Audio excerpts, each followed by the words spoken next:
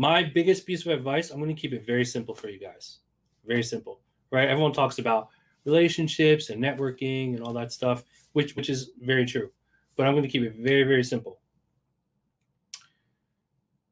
Become self-aware, and I don't think I've ever said this before. Become self-aware of your energy and how people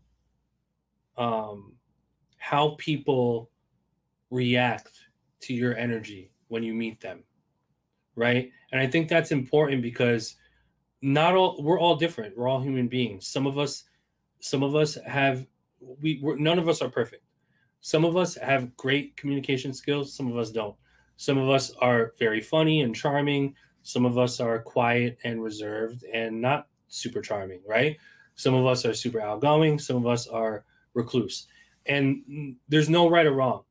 But I think it's very important to be self-aware of how you make people feel when you meet them for the first time. Because the thing that's going to increase your chances of getting from one person to the next person to the next person to the next person is how you make people feel, right?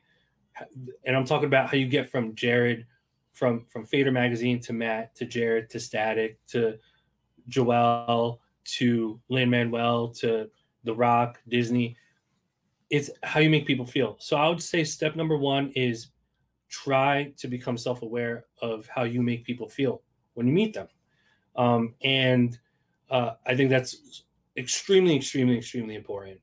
And the second thing is to have faith in the path, right? Have faith in the path. When I met Jared in 2007, I had no idea that Disney was in my cards 10 years later. No idea. I didn't know. I didn't care. I wasn't thinking about it. And I shouldn't have been thinking about it.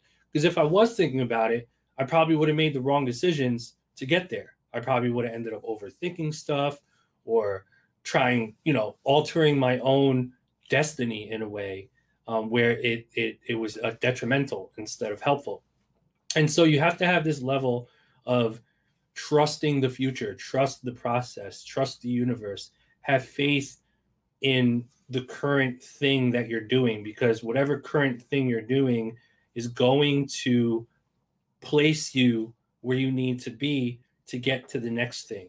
And then when you get to that next thing, you continue to have faith in the process. You continue to focus on what you're doing right now, and that will open you up again to the next step. And then you keep pivoting until you get to these wins, you get to these plaques, you get to this person, you get to this opportunity, and it just snowballs from there. But if you don't have faith in the process, if you don't have faith in the future, you're going to make really bad decisions.